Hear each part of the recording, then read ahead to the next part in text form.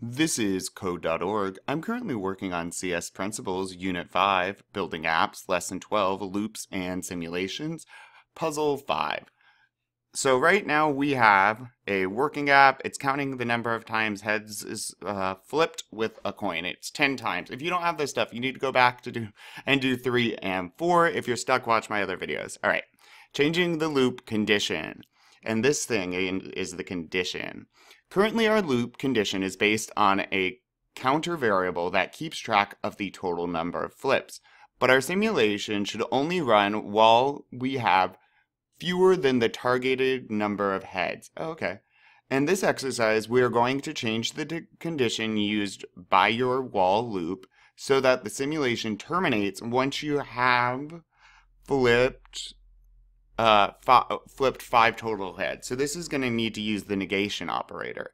At the end of the loop, while, and that just meets the exclamation point thing that flips things meaning. At the end of the loop, we will write the total number of flips to know how many flips it took.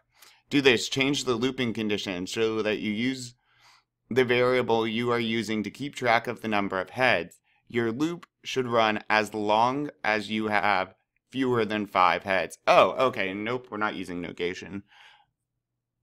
So as long as I have fewer than 5, well, mine's called heads count, and as long as I have fewer than 5, then it should run. Once the 5th head. Yep, okay, let's see. But, ooh, that one took a while.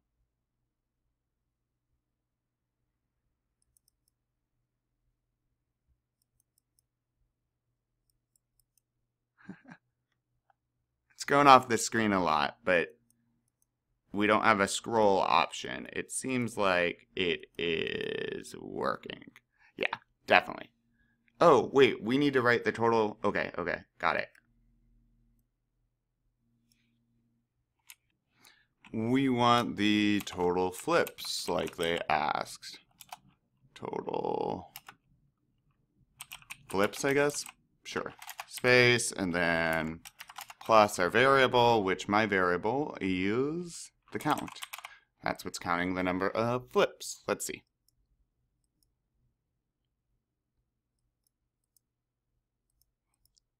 7, 1, 2, 3, 4, 5, 6, 7. Cool. So this is the code that's working for me.